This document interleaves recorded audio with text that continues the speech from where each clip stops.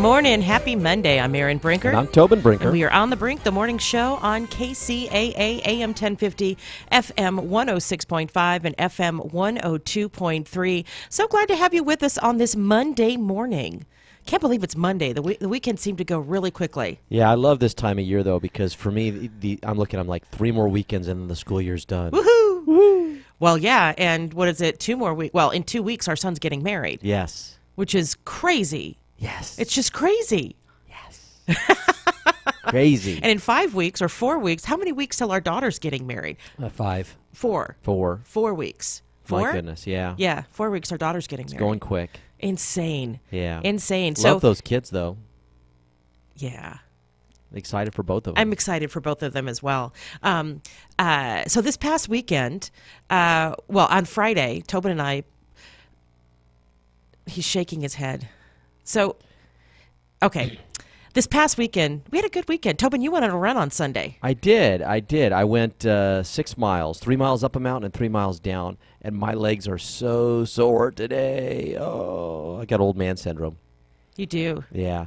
Well, it's because I haven't been I haven't been hill training. Yes. Trailhaning. Yes. I have not been hill training, and so I really struggled on the uphill parts. I did a lot of walking. But glad I did it, and I finished, and my time really wasn't that bad. I compared to last year, I think I was like maybe a minute or two slower. So, you know, and last year I really had trained, so I don't feel like I've had that much of a fall off in my abilities. So this weekend, Tobin and I watched a lot of Acorn TV. And so we were slugs. Just, I'm going to put it out there. You know, after a really, really busy couple of weeks, we did nothing but watch television. Yeah, we did. We got a lot of housework done. We did get some housework done. Yeah. And, grocery shopping and laundry and all those things that have to happen. I say grocery shopping. I used to Instacart. They brought it to us. They brought it to, you know what? Not having to deal with the grocery store on a Sunday when I just wasn't up to it. But we watched, so I love these shows. I watch Acorn. Now, if you guys, if you have Amazon Prime, you have access to, you can get HBO and Starz and Showtime and Acorn and a few others through Amazon Prime, these services that you pay for. And Acorn, for those of you who are going like, what? It is all this, it shows from the Commonwealth countries, the British Commonwealth countries, which would be obviously the UK, Canada, New Zealand, Australia, and I think, there's other Commonwealth countries around the world. And so we've been watching these Australian shows mostly, and in New Zealand, and one crime procedural after another, and they're just fun. Yes. I just really enjoy them. So it's like $5 a month for Acorn. You should totally check it out. And they're not paying me or anything. I just really enjoy the programming. Yes. And we also did a little bit of party planning for my 50th birthday. We did. We did a beer tasting. Yeah, that part was really hard. Tobin struggled. He didn't want to go, and he fought me every step of the way. It was funny because we had lunch with our son and his fiance, and my son talked about how he loved the cake tastings that they went on throughout the wedding planning process. Yes. That was like his favorite thing. And so I'm like, well, my 50th is coming up, and we want to have beer there, so we should do a beer tasting. We should do a beer tasting. It was good. It was, and we went out to eat. Basically, we spent a lot of money this weekend. Yeah. Going out to eat and going beer tasting and that kind of stuff. Yes. So, but it's good for the local economy. Rosie O'Donnell, speaking of spending money, has found herself in some hot water. Yeah, this is one of those funny stories because she overspent the campaign amounts that you're allowed to by the FEC, the Federal Election Commission, and of course, Republicans are crowing about this. Oh, look how immoral they. And the Democrats, they're the ones who wanted these campaign limits. Because, it's corruption if people give too much money, and that then she's a diehard Democrat. And of course, she's violating it. Of course, the irony of it is Republicans have argued for years that we shouldn't have these limits, right? So for them to be sort of poo-pooing this or going, what a horrible thing. And I think they're just pointing it out because, of course, she's a Democrat and violating sort of a Democratic mantra, which is that campaign limits are a good thing. But So Rosie O'Donnell could be in trouble with the FEC, the Federal Election Commission, according to the New York Post, and because she has regularly exceeded the legal limit in donating to progressive Democrats running for office. According to the Post, which conducted an extensive investigation of candidates' FEC filings, O'Donnell has routinely donated more than the FEC allows, a mere $2,700 per candidate per election cycle. Donors are free to give amounts exceeding that $2,700 limit to super PACs and other organizations supporting the particular candidate, but must limit all personal donations. Using the online donation platform Act Blue, O'Donnell admits to donating to candidates who vocally oppose Donald Trump's agenda, but says she assumed that if she donated more than the legal limit, the candidates would return the money. To that end, she gave Alabama Senator Doug Jones, who challenged Judge Roy Moore, about $2,000 more than what was legal. She gave Pennsylvania Representative Connor Lamb, who won a special election last March, $900 more than that was allowed, and that's just the beginning. O'Donnell says she gave more than $50,000 to candidates in just the last cycle. O'Donnell claims the overages were all a mistake. I didn't know it was. I just made an error. Telling the Post she did nothing nefarious. I was not choosing to overdonate. It was just an accident. She fell on the computer and tripped and just happened to fall on that submit button. Yeah, the $2,700 cutoff should refund. The candidates should refund the money. She wrote, "I don't look to see who I can donate most to. I just donate assuming they do not accept what is over the limit." That is such a cop-out. I'm sorry. So a part of that is true if you are the casual donor who's never donated before, right? You wouldn't know those things. But she's a woman who donated $50,000 just in the last cycle. Right. Right? So she's not your casual donor. She should know these things. And then she comes up with this secondary sort of dodge, which is that her brother Tim handles her finances, and he's the one who actually made the donations, right? So she threw her brother Tim under the bus. She did, and she throws Act Blue under. They should have a button on there that only allows you to do a It's not my fault. I'm not responsible for my behavior. All these other people are responsible for my behavior. Yeah. Now, for me, the kicker, though, is like in the fine print here, apparently when she made these donations, 4 out of the 5, she came up with different ways of spelling her name and 5 different addresses that she put into the system. So that had she put in the same name and the same address, the system would have said to her, "Sorry, you're donating too much." So she probably got that message and then said, "Well, we'll just change the name." What a slime ball! Yeah, and so it's clear that there was I think in my mind there was an intent here to overdonate. Now, the reality is though the FEC doesn't usually take these situations all that seriously when it's a small dollar amount, and so if she was donating millions of dollars over, then she'd probably be going to prison or something. But these are a couple thousand, couple hundred for these individual candidates, so she's going to get slapped on the wrist. The candidates are probably going to have to refund the money or put it into some other account. Okay, but here's the thing. I want to go back and see, how many times she railed against Stormy Daniels and Donald Trump, right? Because when that comes right down to it, it's probably whether that $130,000 whatever was a campaign donation, and that's going to be the crux of the issue. I know. And so if she yelled and screamed about Donald Trump and Stormy Daniels, because really, who the heck cares if Stormy Daniels was paid off? Yeah. Honestly, Stormy Daniels needs to be sued by Donald Trump for violating her NDA. She took the money. Yeah. But if Rosie O'Donnell was, flapping her gums over that one, then she needs to be gone after as well. Yeah. It just drives me crazy, this hypocrisy. Well, that's the whole system. That's why I can't stomach the Democrats or the Republicans right now, because both parties are just pointing the finger at everyone else. See, they do it too, and I'm sorry, someone's got to just stand up and say, yeah, it's wrong. Yeah, we made a mistake. That was bad.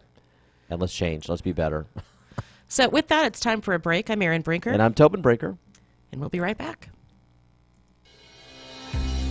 Every day is a great day at KCAA Radio. May 1st is Law Day. The U.S. observes Law Day annually on May 1st. This day allows all Americans to reflect on the personal rights and liberties which are enjoyed and exercised daily. These same rights and freedoms are upheld by the laws and courts. Law Day is meant to reflect on the role of law in the foundation of the country and to recognize its importance for society. May 2nd is National Truffle Day. This chocolate confectionery is traditionally made with a chocolate ganache center coated in chocolate. Icing icing, cocoa powder, chopped nuts, or coconut. The truffle may be filled with other fillings such as cream, melted chocolate, caramel, nuts, fruit, nougat, fudge, toffee, mint, marshmallow, or liqueur. May 3rd is National Two Different Colored Shoes Day. National Two Different Colored Shoes Day was created by Dr. Arlene Kaiser. Kaiser created this day to recognize and celebrate human diversity. According to Kaiser, the simple act of wearing two different colored shoes proclaims your individuality. By taking this positive risk, you can demonstrate your willingness to be different and show your appreciation for the unique people in your life. May 4th recognizes National Orange Juice Day. America's most popular breakfast drink,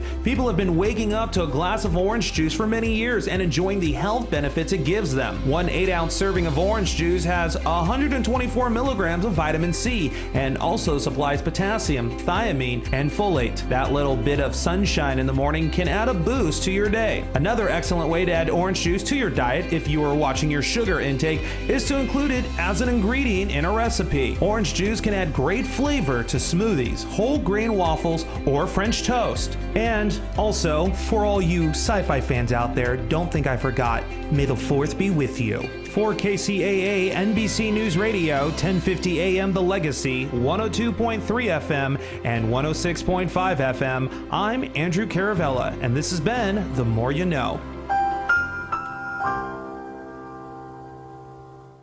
What if I told you you'd never have to make a house payment again? What if you could pay off much-needed home repairs and even create an income stream based on the value of your home? If you're 62 years old or older, you could be eligible for a reverse mortgage. Call Tim Harrison and find out if a reverse mortgage is right for you. Call Tim at 800-566-2475. That's 800-566-2475. Tim Harrison, branch manager, NMLS number 170960.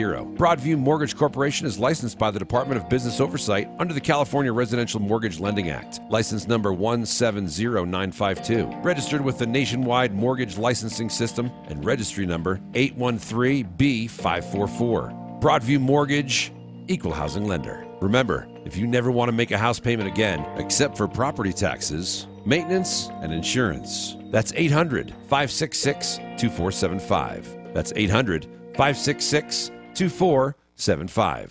Locals in Loma Linda and Redlands all know and love the Family Homestyle Cafe, the home of the world's largest pancakes and the delicious mouth-watering food cooked up daily by their well-trained chefs. Sizzling thick-cut bacon, ham, and hand-pressed sausage. They take pride in the best quality, great economical values with better portions served up with the pride of local ownership and great service. Near the corner of Anderson and Redlands Boulevard in Loma Linda, if you haven't tried out Chef Mark's Delights, you haven't had some of the best food in the area. And now, Chef Mark is upgrading his cafe and offering space for on-site gatherings, luncheons, and parties. Add a DJ for a great holiday party or luncheon, and you've got a no-fuss event with all the bells and whistles. Call Mark today at 909-478-9996. That's 909-478-9996. Or stop by the Homestyle Cafe in Loma Linda at Anderson and Redlands Boulevard.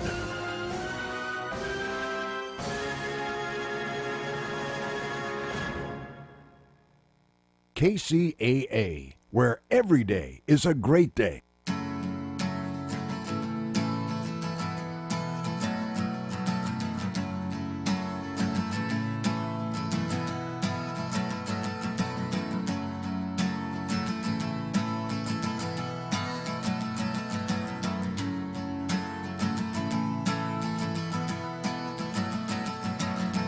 Today is gonna be the day that they're gonna throw it back to you. By now you should have somehow realized what you gotta do. I don't believe that anybody feels the way I do about you now. Welcome back. I'm Erin Brinker. And I'm Tobin Brinker. And we are on The Brink, the morning show on KCAA, AM 1050, FM 106.5, and FM 102.3. And John McCain is getting towards the end and coming clean. He is. You know, this man is one of my heroes, and I had the great fortune to be a delegate to the Republican National Convention that nominated him for president in 2008. But my admiration of him began long before that. I supported him back in the 2000 election against George W. Bush, and I can't help but think how better or how different our country would have been had he been our president, either in 2000 or in 2008, and I'm sad that both times he was unsuccessful. I think about a lot about where our politics are today, and his role in that, and it makes me sad. It makes me sad. So he's now come out and said that he regrets picking Sarah Palin as his running mate in 2008. Although I understand why he did. I mean, I know that he was being pressured by the conservative wing of the Republican Party because she had that real conservative appeal. Yeah. But what she had the right look. She said the right things. That speech, whoever wrote that speech that she gave at the convention, that speech was amazing. Yeah, and I so wanted to like her because she seemed Reagan-esque in her charm and her wit, right? Yeah. But that's all there was to her. You scratch the surface, there was nothing there. She was a hollow Easter bunny. Yes. Just a little chocolate on the outside and nothing on the inside. Yeah. And it left him, who he is a statesman. He understands foreign policy in a way that very few people do. He really believes in the American experiment, and he believes in the American, what we're doing here, the way our government is formed, all of that. And she just spewed platitudes. Yeah, she was a person who had risen to the top of her state politics in Alaska. She was a governor, but really had never really sort of prepared herself for the larger stage. And it was clear that she was, very sort of lightly educated on a lot of issues. This should say not educated. Yeah. She knew the talking points, and that was it. Yeah. And, as soon as she was asked sort of any kind of substantial question, she basically had to punt, And like you said, she would rely on platitudes and other things, and really showed herself to be a lightweight, and that was just unbelievable. So everybody needs time to ramp up, and so I wanted to give her that. I really wanted to like her, and I wanted to give her that. But she seemed to lack the intellectual curiosity to learn about these subjects she knew what she would be asked about, and she also lacked, when you understand that you know what you're talking about. When the media try to trip you up, and they did with the question about the Bush doctrine, because there really wasn't at that time a Bush doctrine, then she could have pushed back and said, as well as I do, there's not one single Bush doctrine. So which one are you talking about? Yeah. Do you know what I'm saying? She could have pushed back, but because she was such a lightweight, she couldn't. Yeah, and it's like you said, it was kind of a evolving thing. She gave that great speech at the convention, and then she started doing the media rounds, and it, as it slowly began to unravel, the media just went into this absolute feeding frenzy. Oh yeah, they were sharks. Yeah. And it's always been fascinating to me, the media, if a Democrat woman is running, they hail it as a great thing. If an African-American is running on the Democratic side, it's a great thing. But if a Republican that is African-American or female or any of those normal liberal groups puts themselves forward, the media goes after them hook and tong in ways that they never do for Democrats. And I just find that fascinating. It was one of the many ways that the media's liberal bias gets exposed. Yep, I agree. Now, who he wanted to choose and who I wish he had chosen is Joe Lieberman. Yeah. Because a unity ticket. Yeah, a unity ticket. And, he and Joe Lieberman had always worked well together. They'd known each other for decades. And that's who his gut told him to pick, and he ignored his gut. I wish that he hadn't. Yeah, and, the reason that he didn't is because Lieberman is pro-choice. And the conservatives in the party said, if you do that, you're going to lose a large chunk of Republican voters. But he didn't have those Republican voters in the first place. Yeah. Because they don't support McCain. They find him to be not conservative enough. Yeah, and but it would have, I think, sent a strong message about where our country needed to head after two sort of really divisive presidencies of Clinton and Bush, right? And say, hey, we're going to create a government that's going to be inclusive of everybody, And I think that would have been a brilliant move. And it also wouldn't have left a lot of space for Obama, but he didn't do it.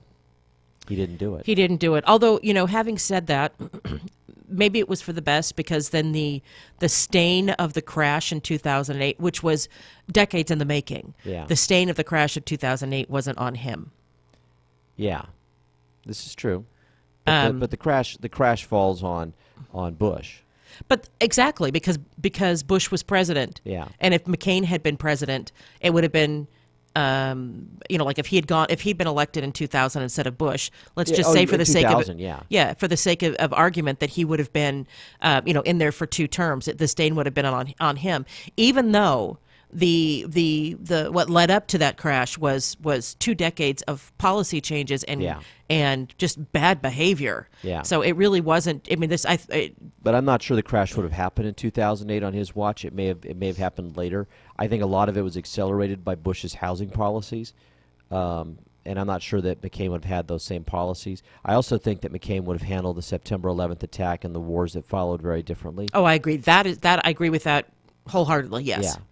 It would have been much more strategic. Now, McCain also has said that he doesn't want Donald Trump at his funeral, and I'm really glad that he said that. Yeah. Donald Trump was ruthless in talking about McCain. Yeah, and ruthless in a way that made no sense to me, because McCain wasn't running against him, right?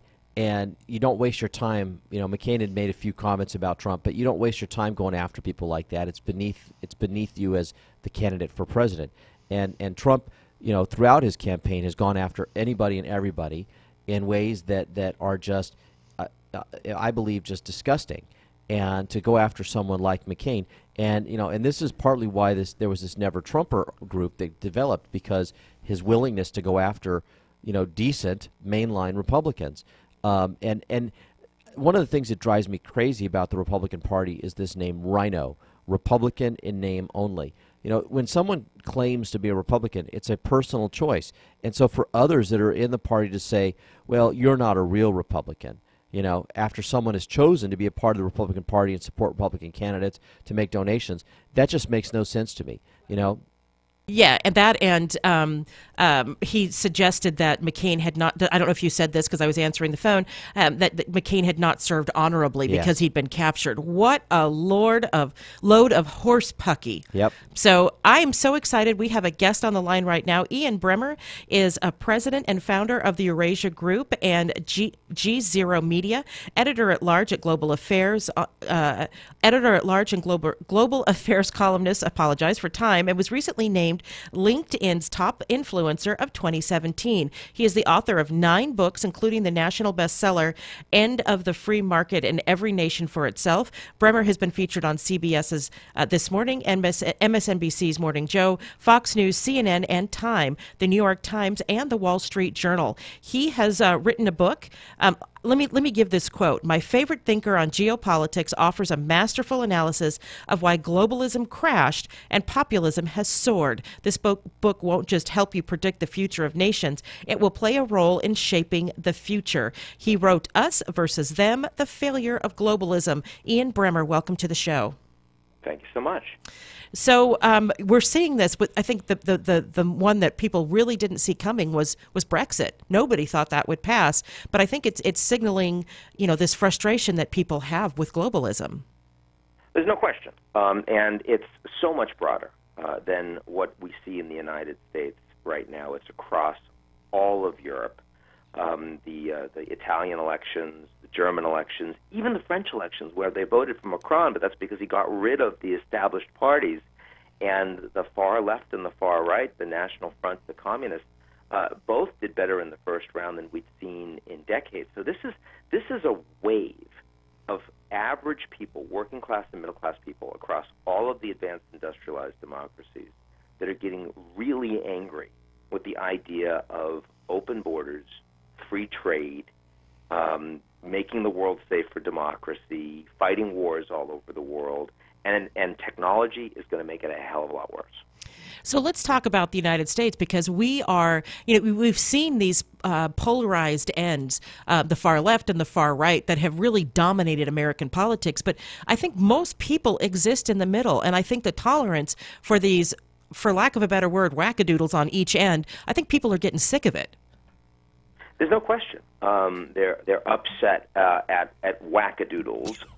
But if you think that you're being lied to for decades by the mainstream media, by government officials, by CEOs, and by bankers, your willingness to either check out and not vote at all, and let's face it, far more people didn't vote in this last election in the U.S., most important election of our lifetimes, than voted for Trump or voted for Hillary Clinton, or your willingness to just vote protest and say, look, I want someone who's just going to shake things up, that's going to just show that I'm angry, I think those numbers are going way up.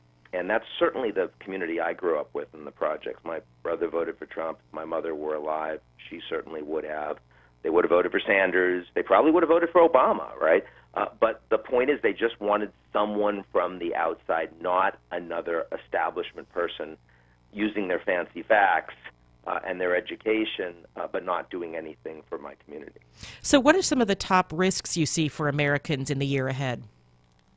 Well, I mean, the big risks are the long-term ones, right? So the fact that the Chinese have a model, they have a Chinese dream. Nobody voted for Xi Jinping. It's an authoritarian system. But the average Chinese today feels better about a Chinese dream, feels it's more realistic than the average American feels about an American dream. And, you know, despite the fact that we have automation that's displacing huge numbers of workers, the Chinese has a system that actually employs huge numbers of inefficient laborers. If they need to employ people to, you know, inefficiently dig ditches or, you know, build a bridge, they will. Where in the United States, you know, corporations, capitalism, you're just going to use the most effective route. And all of these things with a country that's about to become the world's largest economy, and for our entire lifetimes we're used to the U.S. and our allies running the global economy, that's really going to make things a lot more difficult, ultimately for the strength of the dollar, ultimately for the kind of lifestyle that we want ourselves to live. So do you think America is on a trajectory of things getting easier or worse? I mean, you brought up China. You know, China didn't start out where they are now. And I think Mao, he killed tens of millions of people to build this Chinese dream. And that's not at all what we have done. Absolutely not. And, I mean, it's not as if the United States is facing ruin. I think that it's, you know, the extraordinary wealth we have, the oil production, the food production. We have two oceans and a couple of pretty stable countries surrounding us. We don't have the refugee issues that our allies in Europe do, for example, or the terrorism concerns that they have. So we have a lot of natural advantages. But those advantages allow us to avoid responding to our problems until they get much bigger. And what worries me, and the reason I wrote this book, is we feel as divided as we do right now with an economy that's doing far better than at any point since the 2008 financial crisis, and with unemployment levels that are as low as they've been at any point since 2000. And yet we feel bad now. Like, what's going to happen when we hit a recession? What's going to happen with all of the CEOs I talk to in the United States telling me in the next 10 years they think they can make a lot more money with fewer employees? What's that going to mean for the average American if we don't have a government that starts actually investing in those Americans that are getting displaced? So what do you recommend that the country do? I mean, what policy recommendations can you make?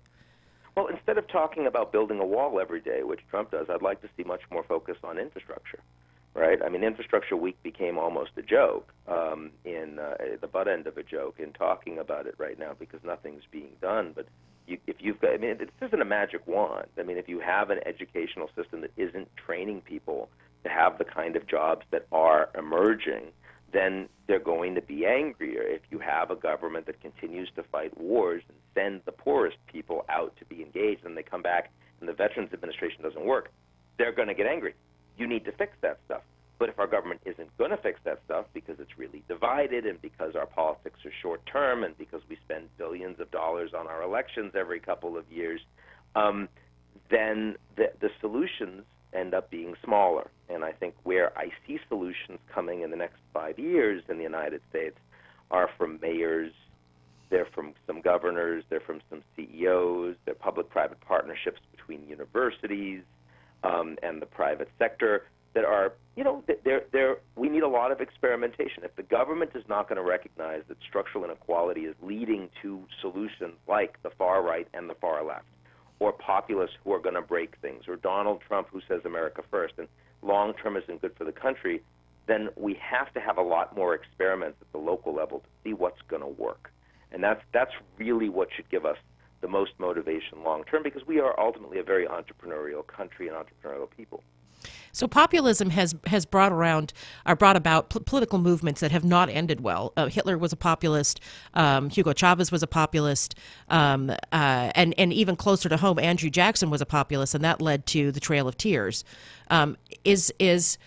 Will it take better leadership from the top? And I know that this groundswell, this kind of grassroots, politicians, offices that are closer to the ground than the president will need to make the change. But what about how people view their federal government? Yeah, I mean, the danger is that 4 years or 8 years of the Trump administration is going to weaken American institutions, going to make government less effective. We see that very few people want to work in the State Department today. Right, so the quality of our diplomats in 10 and 20 years will be a lot lower than it used to be. The willingness of Trump to go after the Department of Justice, the FBI, will weaken the effectiveness of those institutions over time. And so it's becoming harder. The free media, they bang on about every single Trump tweet, and they're so angry with him. And it has weakened. They've gotten more money, they get more eyeballs, but it's weakened their legitimacy as sort of strong institutions that report the news and do real journalism.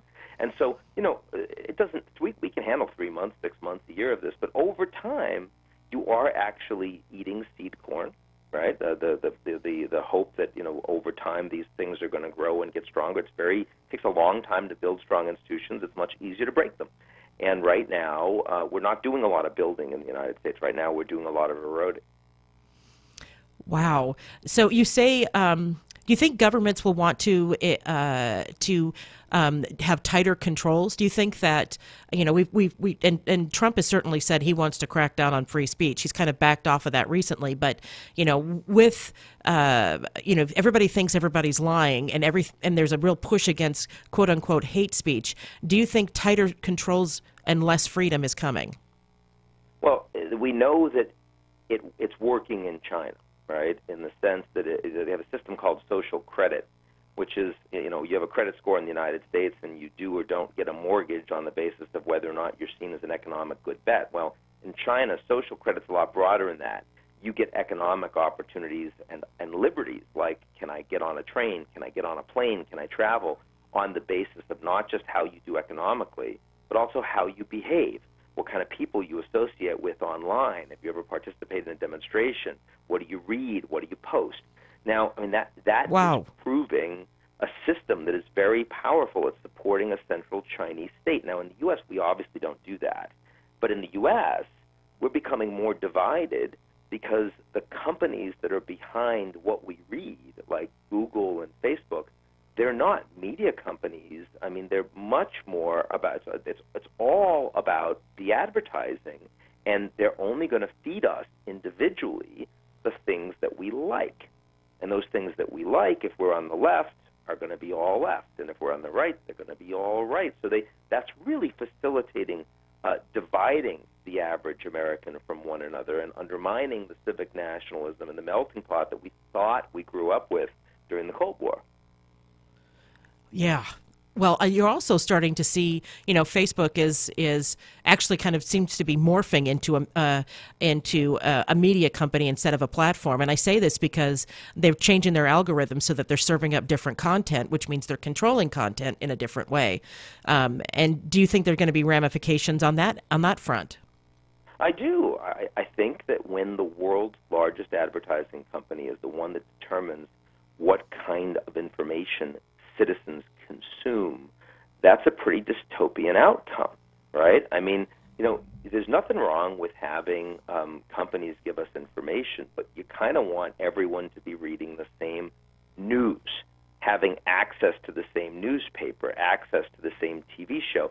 But when it becomes micro-targeted so that you're only, going to read and see the stuff that you already agree with because that makes you happier, well, that's the equivalent of only eating the food as a kid that you're screaming for. So it's more fat, more salt, more sweet, and we end up with the most obese nation in the world, the most type 2 diabetes. Well, what happens when companies, instead of feeding the body or feeding the body politic that way, well, you're going to get equivalent outcomes politically, and that's exactly what's happening in the United States right now.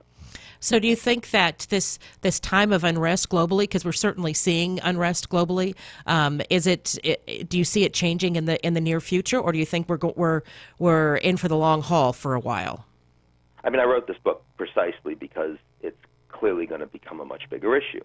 And I say that because if it feels this divided now with the economy doing so well, and we know that the technology piece is new, it's just in the last 5 years that we've seen all this, the beginning of the displacement of workers from AI. It's only in the last 5 years that social media has become dominant in terms of how we consume information.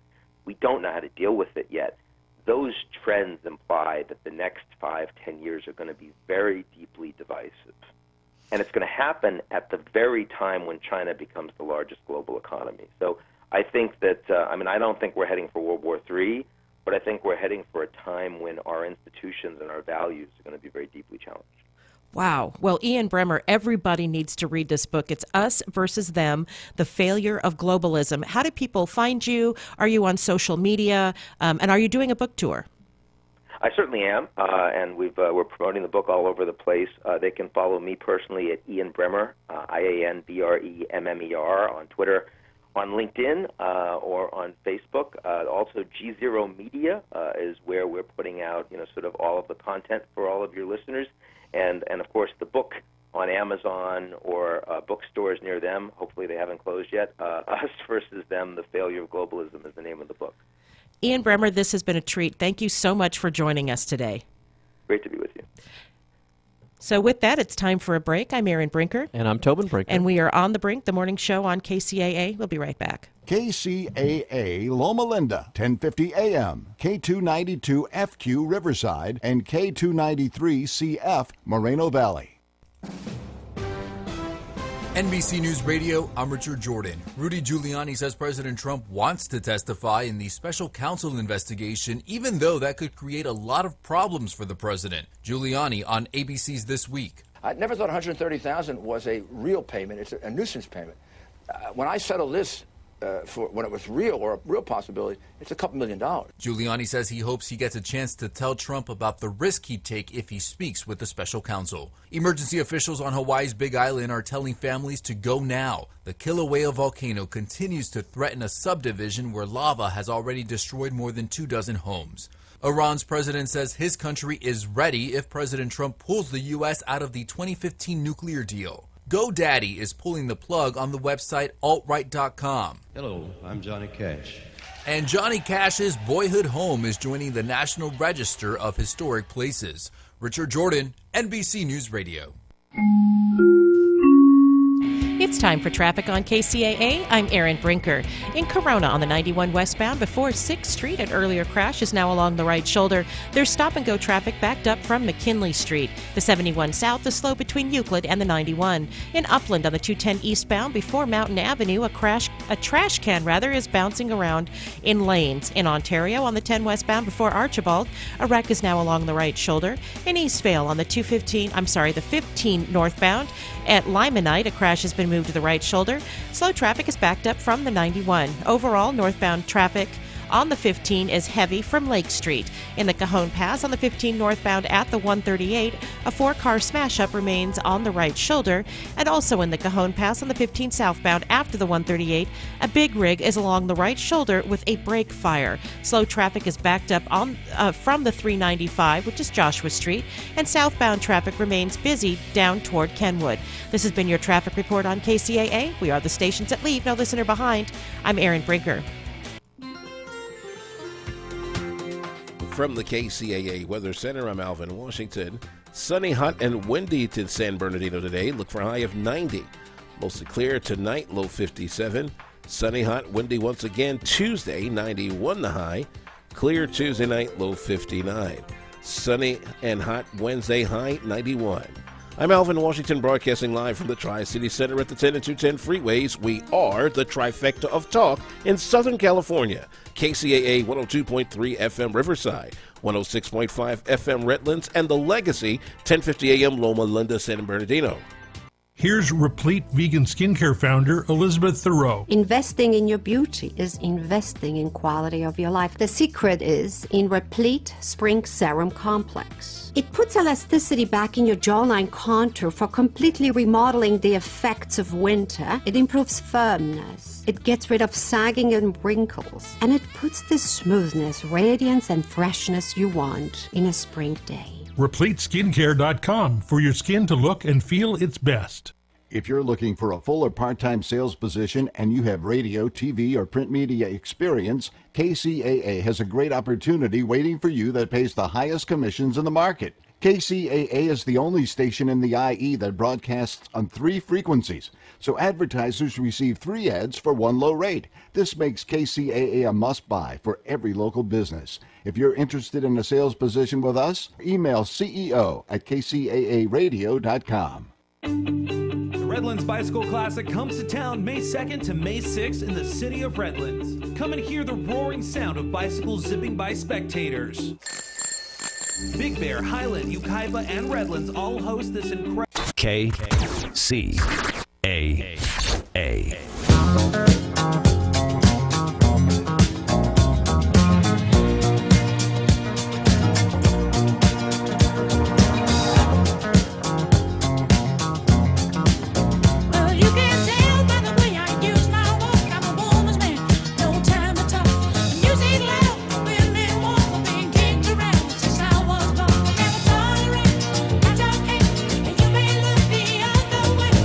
Welcome back. I'm Erin Brinker. And I'm Tobin Brinker. And we are on the brink, the morning show on KCAA AM 1050, FM 106.5, and FM 102.3. I want to remind everyone how they can follow us on social media. I am Erin Hunt Brinker on Facebook. Tobin is Tobin Brinker on Facebook. I am at Erin Songbird on Twitter. Tobin is Tobin Brinker on Twitter. He did it right. I am Erin Brinker on Instagram. He is Tobin Brinker on Instagram. It's easy because my name is unique and different. Not a lot well, of me okay, out there. so, and I wanted to put my maiden name in. There's already an Erin Brinker on Facebook, and there was when I joined in 2007. But beyond that, I wanted my maiden name there so people could find me. People from, because when Facebook really started taking off, and I joined when they were still throwing sheep at each other. Remember that? Throwing sheep? Yeah. You wanted your friends, your high school friends or college friends that you lost touch with, to be able to find you. Well, Heck yeah. Not everybody knew that my last name was Brinker, so I'm just saying. No, you did it right. I agree. I mean, I struggle sometimes when I'm looking for female friends from my past because their names have changed. They got married. It becomes very challenging to find them. So I took your name, and I'm proud that I did, but Yes. I still want people to find me. I agree. So on to something really real. I'm kind of gobsmacked. It's kind of gross. This guy has eaten 30,000 Big Macs. 30,000 Big Macs. Dan Gorski has only missed 8 days since his first Big Mac in 1972. Okay. He's having a Big Mac a day? 30,000 Big Macs. What does he weigh, like 30,000 pounds? I know, right? A 64-year-old Wisconsin man has eaten his 30,000th Big Mac, and not only has lived to tell the tale, but he claims low cholesterol and perfect blood pressure.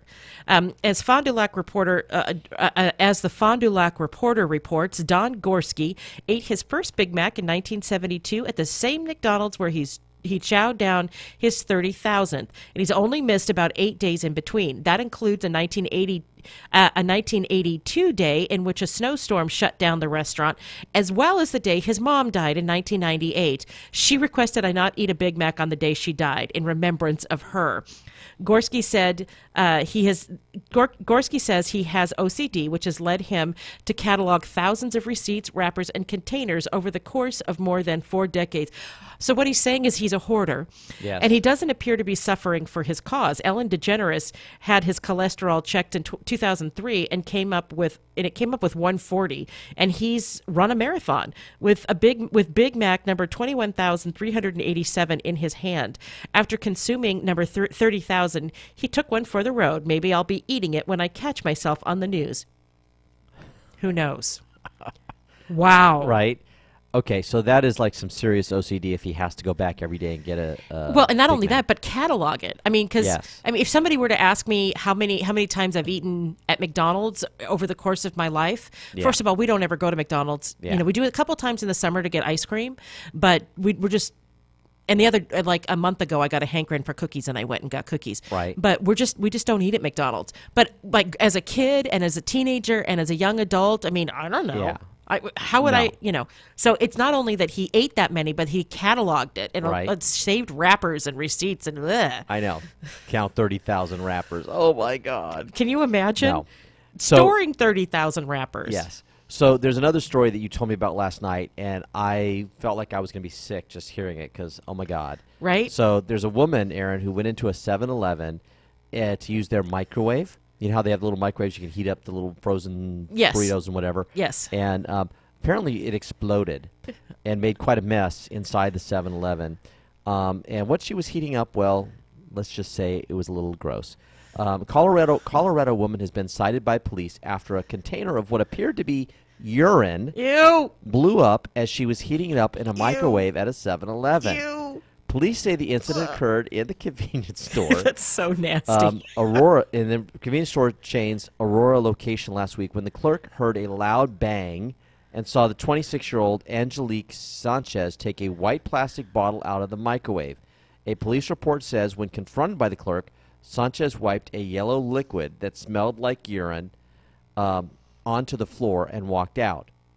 Okay. The report says an officer found Sanchez about a half mile away at a health clinic waiting for a urinalysis for potential employment.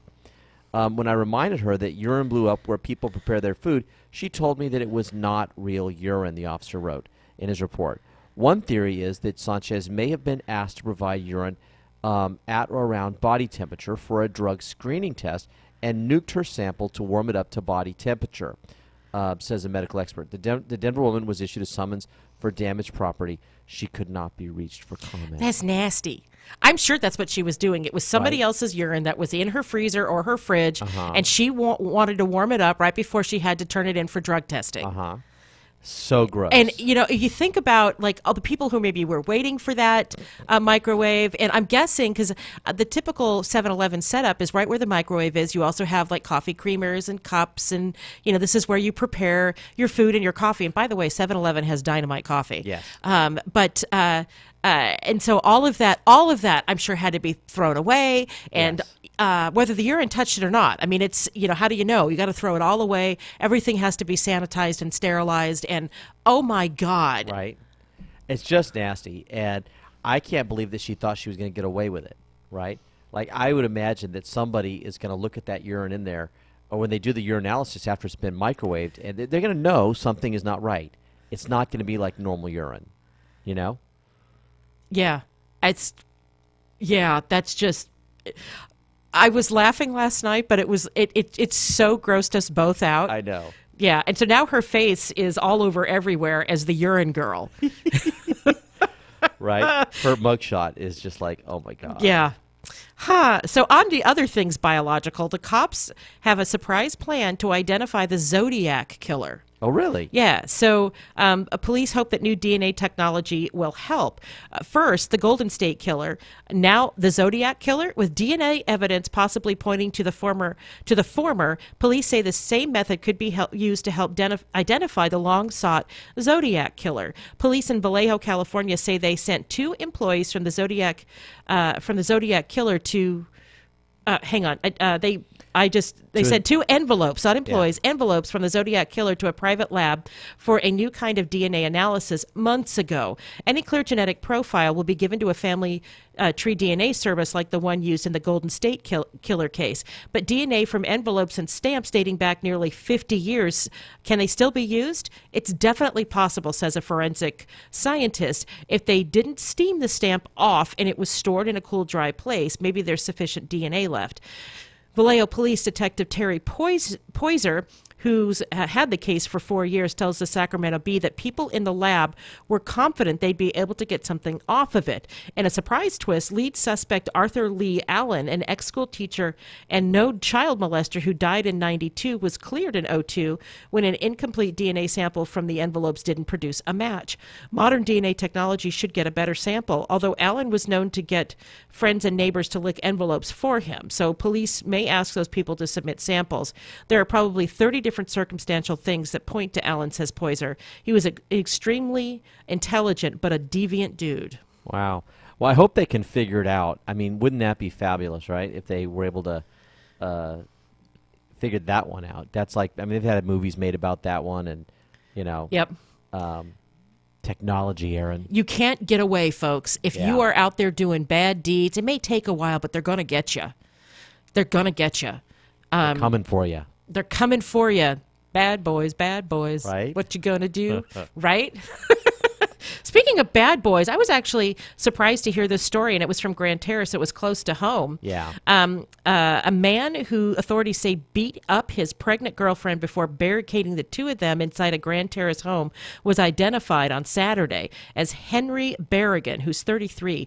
Dispatchers received several 911 calls about 12:30 p.m. on Friday from a woman crying and asking for help.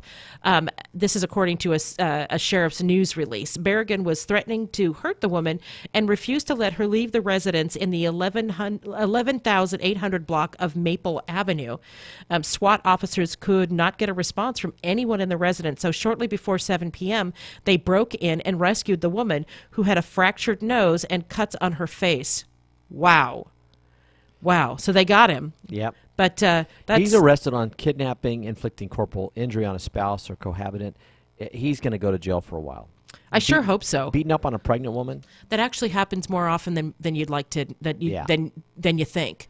The introduction of a baby really, if you're prone to that sort of behavior, often makes things worse. Now, I'm not justifying it. I'm just saying it's lots of pregnant women get beat up by their boyfriends. Yeah, it's shameful behavior from that man. It's and there's a picture here of the SWAT officers and the cost of all of that, right? To roll these guys out in their special tactical vehicle, and to have them standing outside from basically 1 o'clock in the afternoon till 7 when they made entry.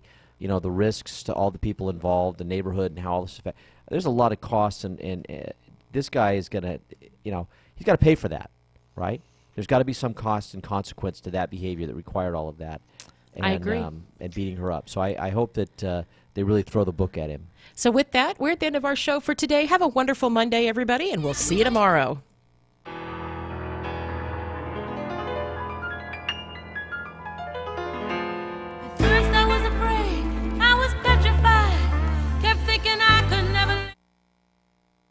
KCAA Loma Linda, 1050 AM, 106.5 FM, and now 102.3 FM. I'm Chuck Kamlick, CNBC. Stock futures are higher. A busy week ahead for Wall Street. There could be news on a NAFTA deal. President Trump could also pull us out of the Iran deal. That's why